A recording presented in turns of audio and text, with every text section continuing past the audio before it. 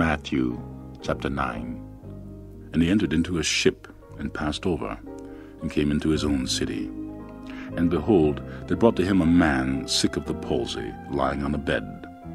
And Jesus, seeing their faith, said unto the sick of the palsy, Son, be of good cheer, thy sins be forgiven thee. And behold, certain of the scribes said within themselves, This man blasphemeth. And Jesus, knowing their thoughts, said, Wherefore think ye evil in your hearts?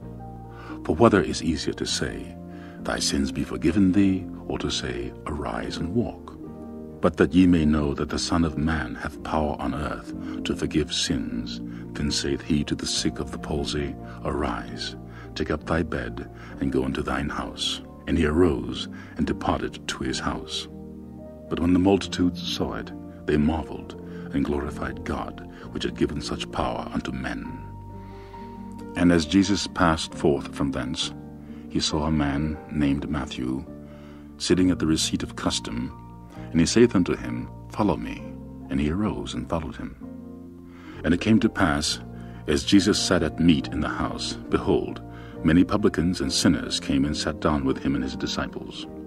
And when the Pharisees saw it, they said unto his disciples, Why eateth your master with publicans and sinners? But when Jesus heard that, he said unto them, They that be whole need not a physician, but they that are sick.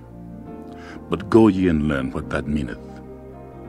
I will have mercy and not sacrifice, for I am not come to call the righteous, but sinners to repentance. Then came to him the disciples of John, saying, Why do we and the Pharisees fast oft, but thy disciples fast not?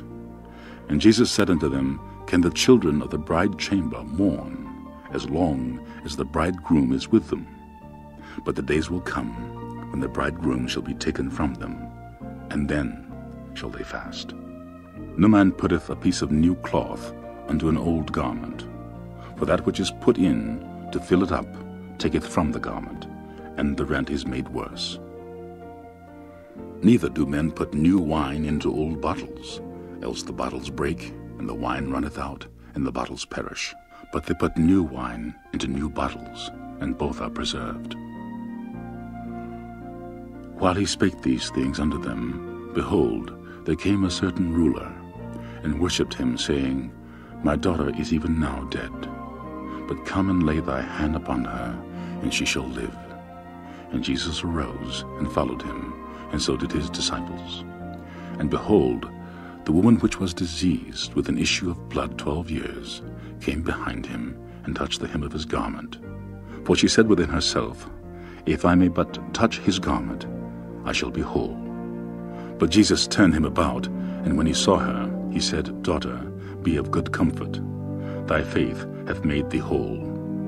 And the woman was made whole from that hour. And when Jesus came into the ruler's house, and saw the minstrels and the people making a noise, he said unto them, Give place, for the maid is not dead, but sleepeth. And they laughed him to scorn. But when the people were put forth, he went in, and took her by the hand, and the maid arose. And the fame hereof went abroad into all that land.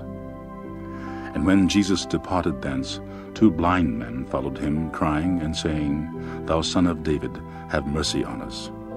And when he was come into the house, the blind men came to him. Then touched he their eyes, saying, According to your faith be it unto you. And their eyes were opened, and Jesus straitly charged them, saying, See that no man know it. But they, when they departed, spread abroad his fame in all that country. As they went out, behold, they brought to him a dumb man possessed with the devil. When the devil was cast out, the dumb spake, and the multitudes marveled, saying, It was never so seen in Israel. But the Pharisees said, He casteth out devils through the prince of the devils. And Jesus went about all the cities and villages, teaching in their synagogues, and preaching the gospel of the kingdom, and healing every sickness and every disease among the people. But when he saw the multitudes, he was moved with compassion on them, because they fainted and were scattered abroad, as sheep having no shepherd. Then saith he unto his disciples, The harvest truly is plentiful, but the laborers are few. Pray ye therefore the Lord of the harvest, that he will send forth laborers into his harvest.